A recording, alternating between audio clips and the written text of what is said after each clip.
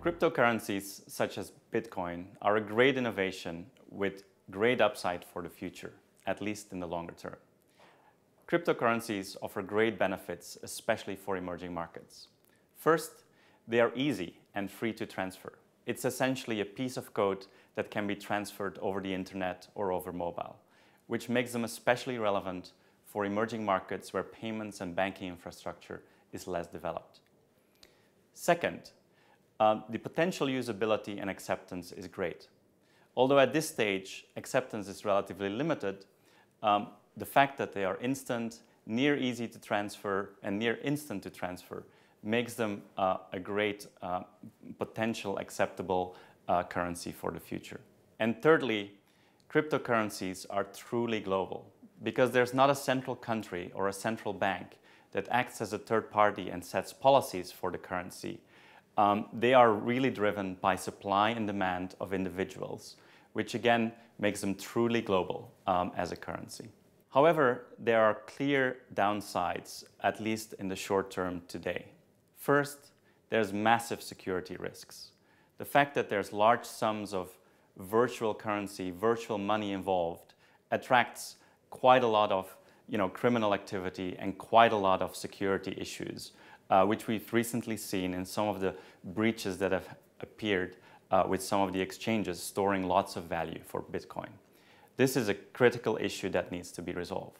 Second, the fact that it is anonymous, which is one of its benefits, also has attracted quite a lot of criminal activity. It makes it easy for criminals to actually transfer large sums of money across the globe in an easy and anonymous manner, again creating quite a high risk for merchants and individuals alike. And thirdly, at this stage, because of those reasons, security risk, criminal activity, usability is limited. Acceptance is not very widespread yet, and the number of merchants that accept Bitcoin as a currency is quite limited, which of course limits its current usability for individuals and merchants alike. So what is the future of cryptocurrencies and where is Bitcoin and other currencies going for the future? We think that there's lots of issues to be resolved. There's lots of regulation that will need to be put in place to make sure that this can become a viable currency for individuals and merchants to use. But we also think that there are priorities of what can happen first and what can happen later. I think the first issue that needs to get resolved is security.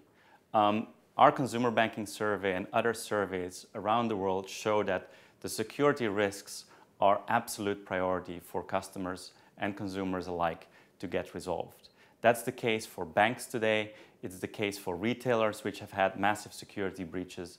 It is the same for Bitcoin and other cryptocurrencies. Given the large sums of money and the different parties involved, this is one of the critical areas that needs to get resolved.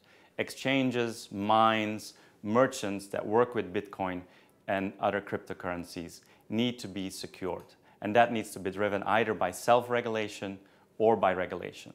Second, the fact that there's so much criminal activity related to Bitcoin and other cryptocurrencies makes it very difficult for merchants and individuals to accept this as a viable currency. That criminal activity needs to be reined in. Trust and confidence in this tool, in this current potential currency, needs to get resolved. That it needs to be a reputation and trust that is acceptable for individuals and merchants without getting into difficulties with regulators or with governments.